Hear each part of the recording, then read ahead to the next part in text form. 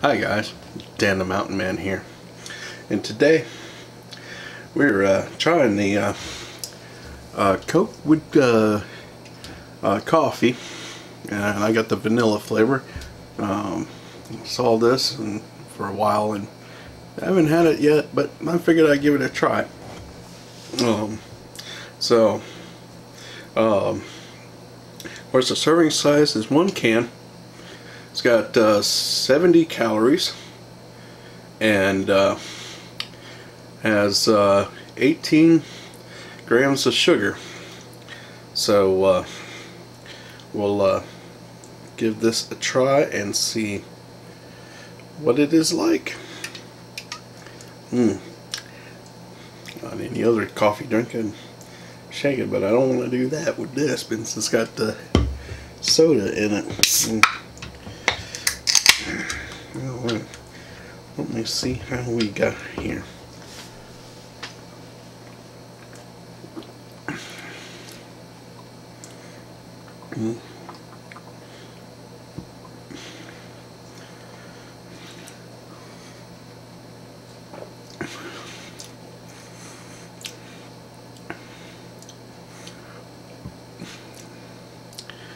Okay, it's okay. I'm not hugely impressed, but it's not like bad. It's almost like you're just drinking the vanilla Coke. Really, I'm thinking probably of the coffee and the soda separated out. So I'm gonna try.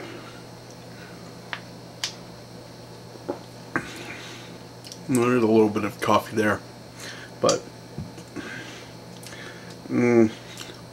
well, it's okay. I don't know if it's worth paying the extra money for the coffee part mixed in, but alright guys, well, yeah, it's good to try, but I don't think I'd be trying this again. Yes, definitely, if you want the taste, you just get the vanilla Coke. Alright guys, well, if you like this video, give me a thumbs up, and then also, if you haven't already, subscribe to my channel for taste test videos like this.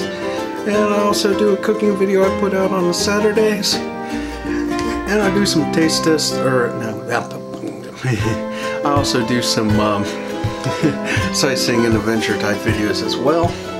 Well guys, I want you guys to enjoy the day the Lord has given you, and I'll see you on the next video. I'm going to finish this off.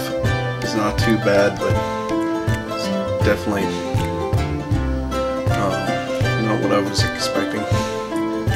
Especially from Coke. Alright guys, catch you on the next video.